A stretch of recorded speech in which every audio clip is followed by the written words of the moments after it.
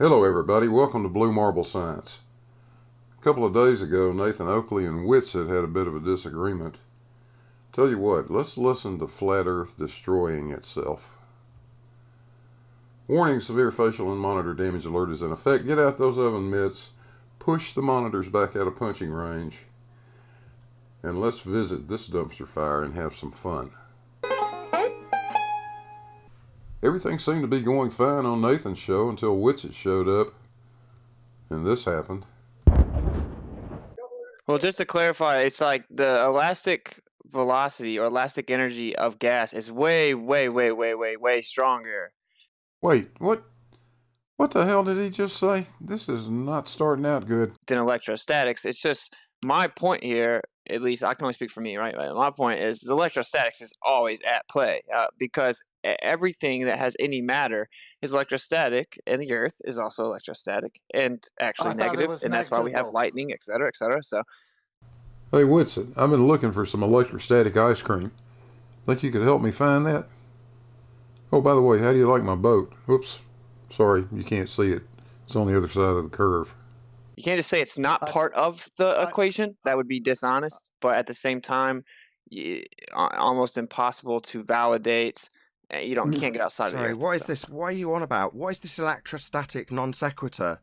The fact that we have to constantly look at this stuff to experience it or describe it or have pens to write it down is totally non sequitur. Well, it's just that, the Earth's negatively charged, and anything that falls to the Earth is electrostatic. Well, like a balloon? Yeah, the balloon. Does that fall to the ground, Witsit? Well, it depends on what's in the balloon, doesn't it, Nathan? Like these that just have air in them are laying on the ground, aren't they? And so are these. But if you fill them full of helium, they'll float up in the air. And they float up in the air for the same reason that they fall to the ground. You know what that is? Gravity! No, of course. Well, then shut up! You dumb fuck! Doesn't mean there's not a natural bias, though. A bias? What, for the balloon? How many times do you want to do this? Are you all morons? Ad hom. Sorry, are you a moron? Is the balloon going down, Witsit? Yes, we are. Is the balloon biased downwards? Are you serious, bro? That's how you're gonna Shut up, Nathan. I'm talking to Witsit. Well, what I'm saying is, you see, the bias is so incredibly weak that So it's not a bias down! What bias? The downward one the balloon's not experiencing? Third time, Witsit! Yeah, they're right. The gas isn't going to go down. So there is not a downward bias! Well, you would... No, not well! There's no downward bias, you clown! You've just admitted it! Why are you in cognitive dissonance over this, Witsit? Your hand wave dismissing the electrostatics, dude. The non sequitur fallacy you introduced that I immediately demolished as a non sequitur fallacy? Wait, how's it non sequitur? I thought that was the whole So the balloon goes down? Sorry, the electrostatics make the balloon go down, or is this non sequitur? The electrostatics are way weaker, right? Are they making the balloon go down? Are you deaf? No, So non sequitur then! Nathan, you're going to give yourself an answer. Nathan, shut up. I'm not going to ask you again. I'm going to absolutely teabag Witsit for his dumb fuckery.